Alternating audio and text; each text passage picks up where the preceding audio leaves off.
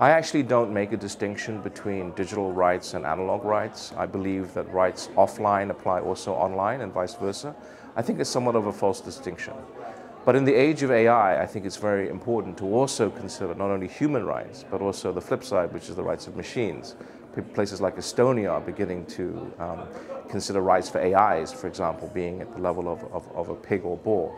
The reason why I say that is because these challenges are occurring faster and faster. So it's a very good question. I would say that if there was one right, it would be the right to work online. And again, the reason why we have many problems is because, in my view, we have law and borders. And so we actually don't leverage the fact of the borderless nature of the internet. So take one case which is very dear to my heart, which is what we currently term migrants or refugees, right? We only have 2 or 3 million. It's projected to be 20 million, maybe 200 million in a few years, given climate change.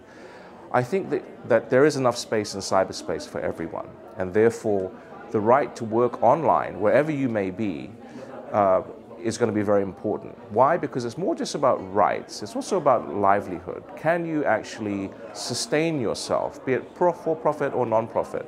And the fundamental difference here is that the United Nations still has, by its very definition, a Westphalian view of nation states and nation state actors. Therefore, we have law and borders. Now, with blockchain and cryptographic technologies, we don't need legal certainty. We have a substitute, perhaps even complementary, which is cryptographic certainty, right? No one is above the law and no nation below mathematics. So we now have a new policy tool in this toolbox, but if we can say that, regardless of where you are, I prefer to call these people nexpats, right? Netizen expatriates, right? So many of us travel the world with a 20 kilogram little roll-on bag. We have our smartphone, we have maybe 1 or more passports, legal identity, and we have a smartphone with multi-currency accounts. So what separates that from someone who's an economic migrant? Well, it actually boils down to legal identity. And for these expatriates, that doesn't really matter. And I think increasingly it's not going to be mattering to solve the problems of climate change and the SDGs of the UN. It's going to require the whole world to cooperate at a scale that we've never seen before. The good news is that digital cooperation is easy, right? The iPhone is just barely 10 years old. Right? Bitcoin is only 10 years old. There are new tools in the policy toolbox.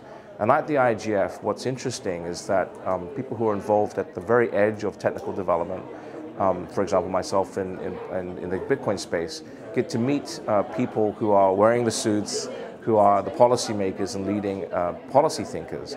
And it's good to rub shoulders with these individuals who have their own viewpoints. I mean, I may disagree, but the whole point is not to agree or disagree. It's finding workable solutions that can work at scale.